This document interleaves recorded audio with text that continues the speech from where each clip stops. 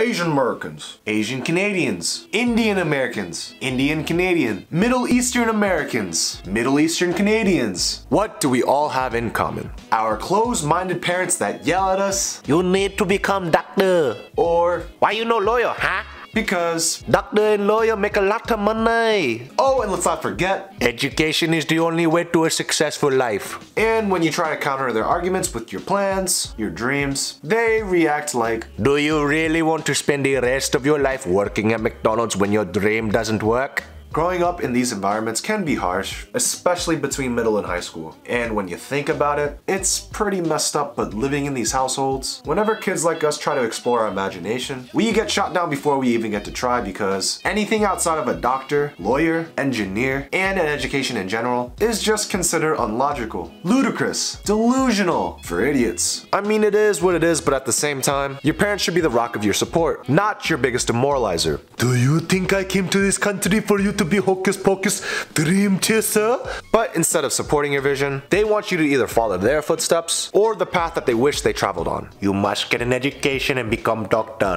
And don't get me wrong, I really understand our parents' perspectives. They just want us to have a good paying job with benefits, health insurance, and etc. But just ask yourself, if I did what my parents wanted me to do, would that make me happy? Giggity. Probably not. In general, deep down I believe we all have a dream. And that dream probably doesn't consist of medical or law school. And maybe there's a chance a college education may not even be in the picture. But your dream has a picture of you being happy with doing something you love. Now, of course you want your parents to be proud of you, but what I'm trying to say is focus on what you want and what makes you happy, because you're gonna have to live your life for you at some point, not them. And trust me on this, you will have plenty of arguments with your parents like, "What? Does it sound really logical to you at all? Seriously, do you think you're gonna make a living out of this?" "Mom, just let me explain." No.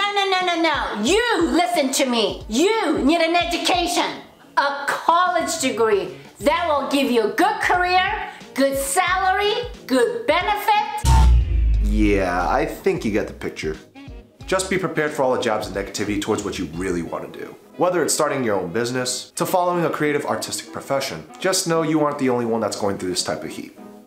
Mom, just wait a minute. I know this doesn't sound like the best idea, but I believe with some time and hard work, this can turn into a career for me. I even came up with this plan. Plan? What plan?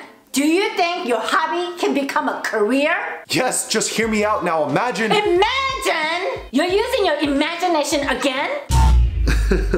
Yeah, quite the fireworks, huh? But you know why our parents are reacting like this? Fear. They're scared for us. And even out of this fear, they will come back with, "Well, if that's what you want to do, you figure out yourself." See, the thing is, our parents want us to conform because education is the only path that they knew would lead to better opportunities in life. Get straight A's, go to an elite university, a career as a doctor, lawyer, pharmacist, engineer, all that shiznay. But take a close look at our parents, our grandparents, or even our great-grandparents. What the hell were they thinking when they first came into the US or Canada? Better opportunity for not just my kids, but for future generations and family. Exactly. Y'all came into either or of these countries not even knowing the language. But you knew there was a lot of opportunity in these countries, right? You had nothing but family, hope, and a work ethic. Yet these are the same people telling us, "You are playing a game of risk by rolling the dice by chasing your dreams." Do you understand that? Like, I definitely understand that, but the same principles apply to when y'all first rolled the dice on coming into these respective countries. With a will, there's a way. And the fact is, many of our parents have relentless work ethics. And we all have that foundation to build off of. You must work your behind off if you want to success.